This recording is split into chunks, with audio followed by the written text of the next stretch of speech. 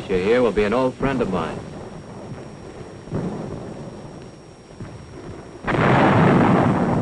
Meet my friend Joe, a 105 millimeter howitzer named Joe. Joe and I were in the shipping business, shipping high explosives to communist Korea.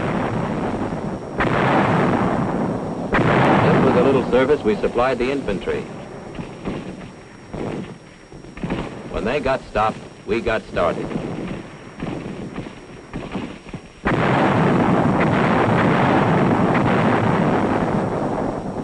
When Joe and I got to Korea, everybody was mighty glad to see us. They needed us bad. Back at the beginning of the war, when the Reds had things all their way, our side had few men and even less equipment. They'd run a tank up on an incline so the gun would be at the proper angle. They had to use tanks as artillery. They'd turn a few tanks into a regular artillery battery.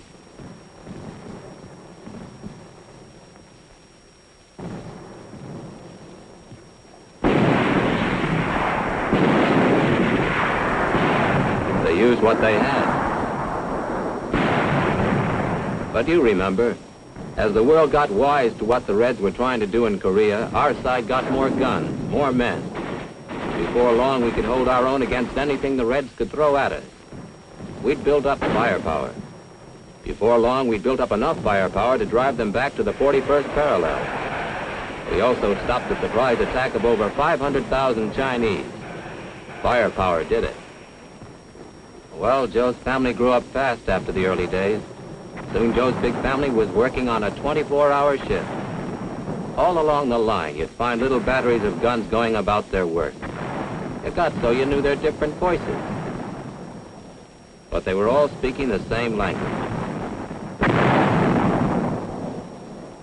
You see, Joe and I were part of a big team they called support fire. With the artillery right behind the lines and the air support coming in from above.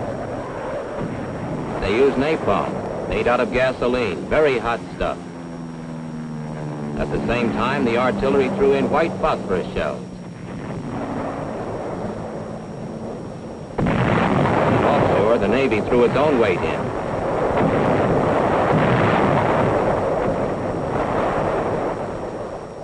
The sound of shells going over can be a mighty friendly sound.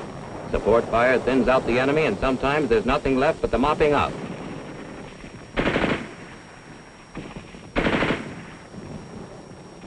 That support fire whistling overhead gives you a chance to move on, a chance to look after the wounded. Artillery fire cuts off enemy supplies. It plays hob with enemy communication. It fights duels with the enemy's own big guns. I soon learned the truth of some things they taught me back in artillery school at Fort Sill, Oklahoma. That artillery fire causes more enemy casualties than any other weapon. 3/4 of all enemy casualties are caused by the artillery. Artillery is the infantry's best friend. It takes a lot of ammunition. When you realize that one little howitzer like my friend Joe slings out a dozen shells a minute, you can see how much ammunition it takes. You can also get an idea how much stuff is landing on the enemy. We set up right in the city of Seoul for a while. You find the artillery wherever the infantry goes. Pack up and move, sometimes miles away. Perhaps the enemy had dug in behind a hill and we had to maneuver around so we could get at him. Or perhaps some unit was surrounded and needed support fire to clear a path. Or perhaps the enemy was breaking through and chasing us.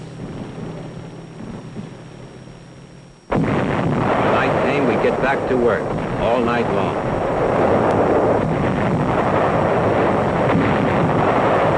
24 hours a day through the long rainy season and when the fog started biting with the winter sleet. Artillery is an all-weather weapon. It's back-breaking, nerve-wracking work with your hands numb with the cold, your arms numb from lifting shells, your ears aching with the continuous blasting. Fire! This constant firing wears out the gun. When a gun becomes so worn it's no longer accurate, it undergoes a major operation by the doctors of ordnance. Every outfit has its name. The patient leaves the hospital fully recovered and returns to work.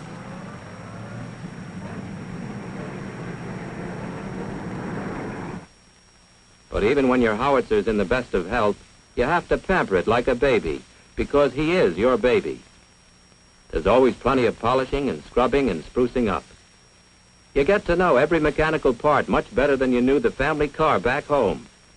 You get to be a pretty good mechanic when you live with one of these things. An artillery piece is a very scientific instrument. To throw a shell so as to hit a target miles away, that means everything's got to be working just right. The slightest wear can make you miss the target by a mile. They take a lot of testing to make sure you're not wasting good gunpowder. These gadgets can give you the prescription for any sick gun.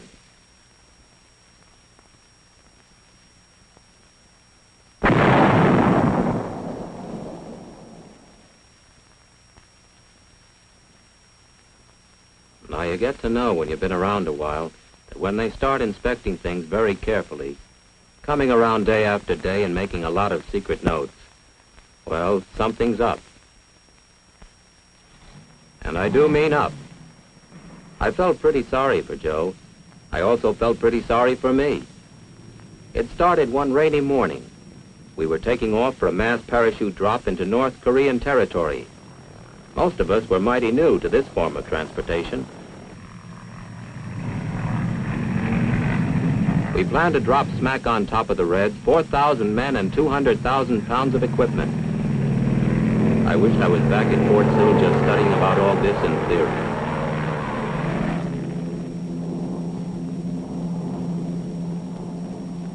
The beautiful rolling countryside of Korea. Rolling. It's some of the worst terrain anybody ever fought in. Each ridge is a Maginot Line. Every hill means a major battle. This is what we jumped into.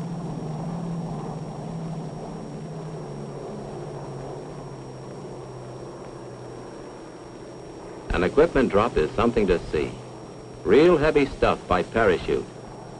An artillery piece like Joe, for instance, weighs about 2 tons. It's amazing when you drop 1,000 tons of equipment how little the damage is. Watch it sail out. Everything but the kitchen stove.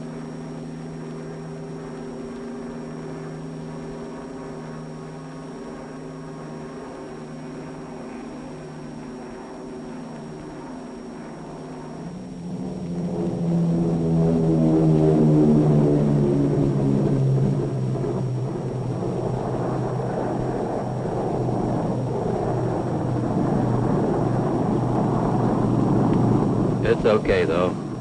And now we started getting organized.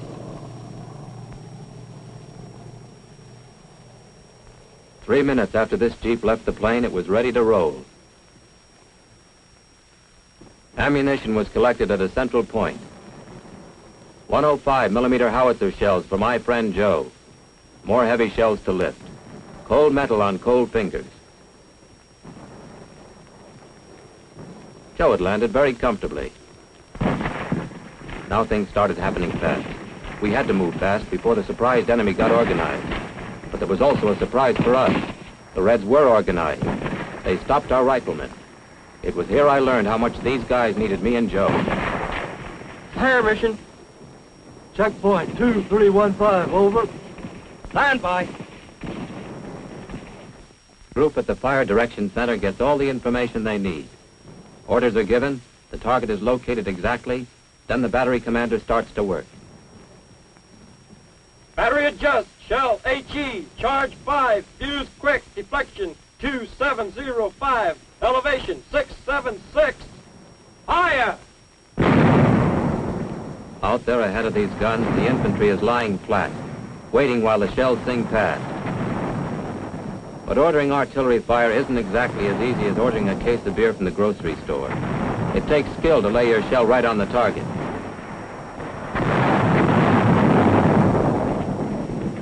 You gotta be mighty careful not to hit your own men, and sometimes they're only a few hundred yards from the target. Also, from the men up front, it's usually a distance of several miles back to the FDC, or Fire Direction Center, the brain of the artillery. Often airplanes are called in to help locate the target. The pilots are briefed on the general location. It's up to them to fly over the area, locate the enemy, and radio the position back. Today, these fire control planes are an important part of every artillery outfit.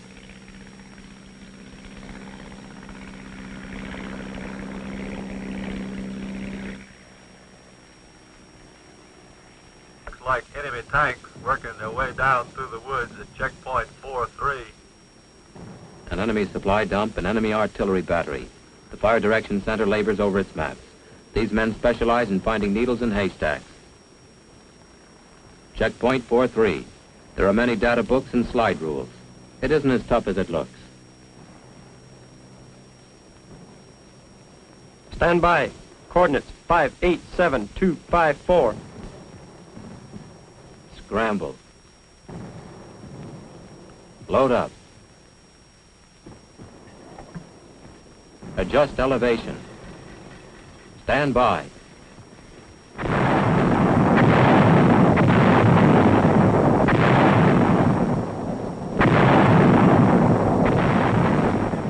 Over the heads of the infantry, down on the heads of the enemy. Then after the big guns have spoken, Let's go. Come on. Come on. Let's go. it takes a lot of guys to win a battle. The riflemen jogging ahead, lugging their weapons. The supply men following fast with their ammunition. These men are the end point, the line of support that stretches all the way back to Pittsburgh, Detroit, Birmingham. In this support chain, the position of the artillery is close behind these men, just behind the front.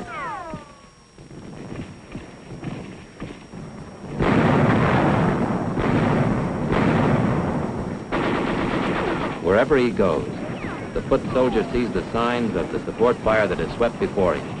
The foot soldier has a lot to back him up. And without this battering ram of support fire that thins out the enemy and clears the way, he could seldom move. Another burning village. American soldiers passing through. Another little bit of history in a town you never heard of. But I remember this. It was necessary to blast this town so we could move on a little further toward peace.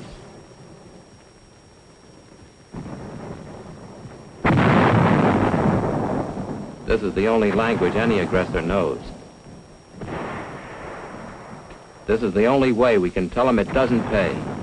When we talk loud enough, strong enough, they'll understand. The free world is ready to talk back. Listen. You tell them, Joe. Yes, sir. Artillery's ready.